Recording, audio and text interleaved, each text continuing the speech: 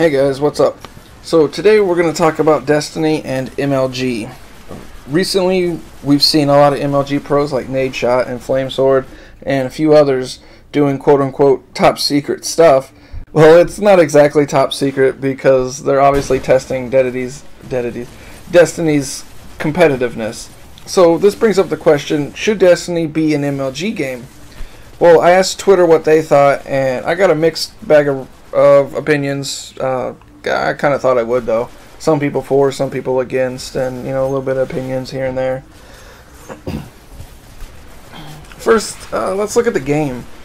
To have Destiny as a competitive game, you need a way to have private matches, and you need a private lobby system.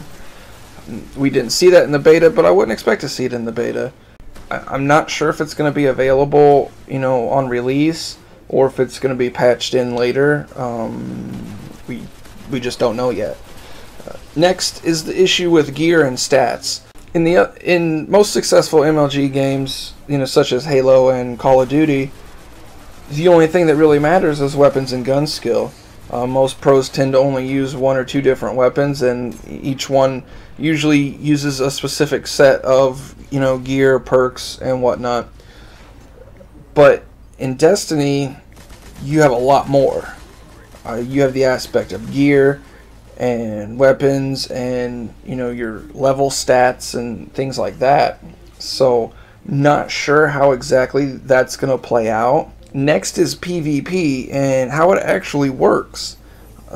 It sounds stupid, but there's several opinions going around on how PvP works. Flamesword has said that all weapons have the same basic stats and only your defense rating is taken into account, which would basically mean that all weapons, even though they say they do a certain amount of damage, actually don't, which I tend to disagree with. But again, we'll have to wait for the game to come out to, I guess, fully test that. And then there's others around saying that your gear and weapon stats are taken into account. And again, the reality is we don't really know for sure. I've tried to get an answer from Bungie to find out, and they haven't got back to me. And I can't find anybody else. Those are basically the only two opinions that I could find going around that seem remotely logical. So now let's look at some aspects here. Destiny as an MLG game would bring really a new element to Destiny. It would be highly entertaining. It, I think, would bring in, I don't want to say the Call of Duty crowd, because it's depending on where you stand on that, that's not really a good thing. But you already have some of the first-person shooter crowd interested, and you have some of the MMO and RPG crowd interested. So bringing competitive in there would bring in a whole nother crowd set altogether. If you've played competitive gaming, you know what else comes with it, and that's the tryhards and the trolls. But they seem to be more prevalent in MLG gaming, so I don't know. There were comments, mentioning that specifically about the trolls and the tryhards, and I do have to agree that there seem to be a lot more of them when the game's competitive than when it's just a casual game. And then you also have the console issue.